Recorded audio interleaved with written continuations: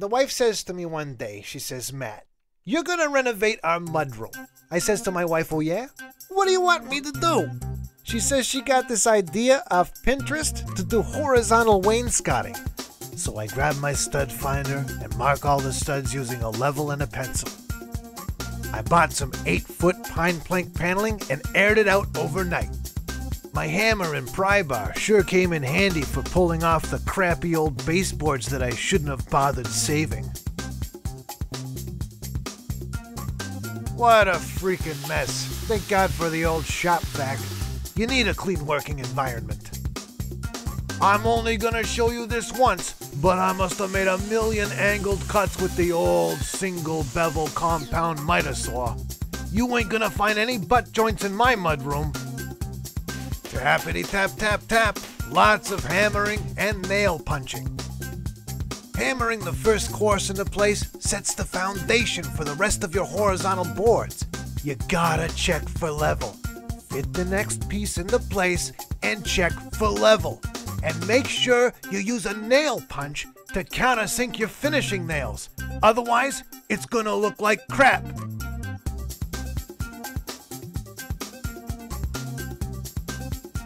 Row upon row, course upon course, making sure everything fits nice and tight.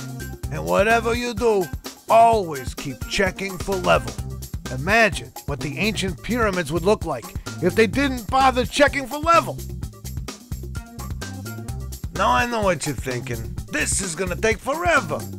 That's why I've employed some video magic to speed things along up until we hit our first roadblock. The freaking window. I can't fit a full width underneath the sill. So what do?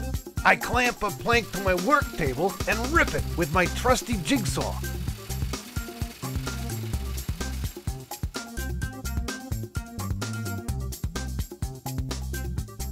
Just look at that!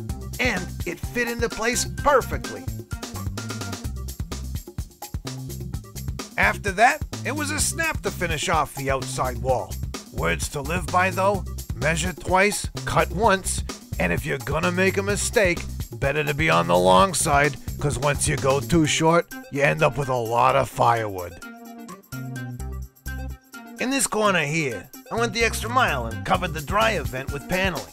There are no nails or glue holding those pieces into place, just friction.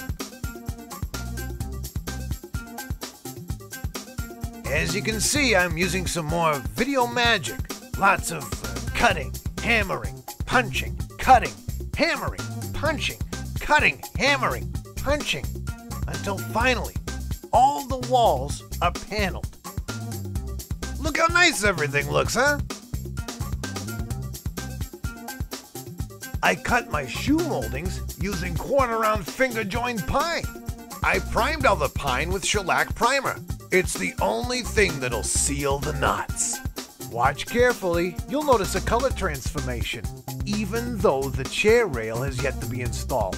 I thought it would be easier to pre-paint all the chair rail and shoe moldings before installation. And wouldn't you know it, I was right. Now here's a little tool that I love. I'm not one for endorsements, but what the hell.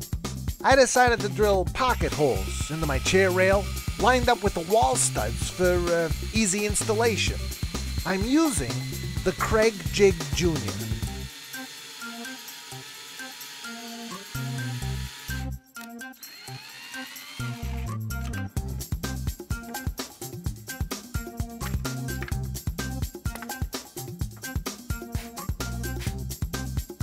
Just look how easy that was.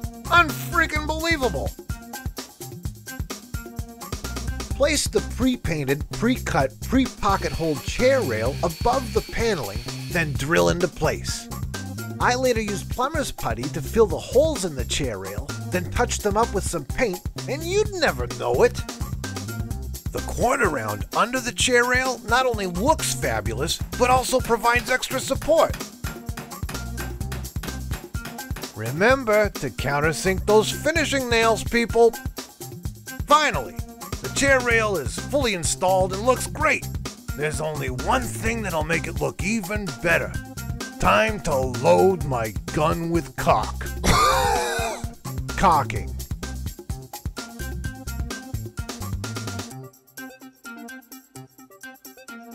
You've seen me do this before in my bathroom, so here's the abridged version.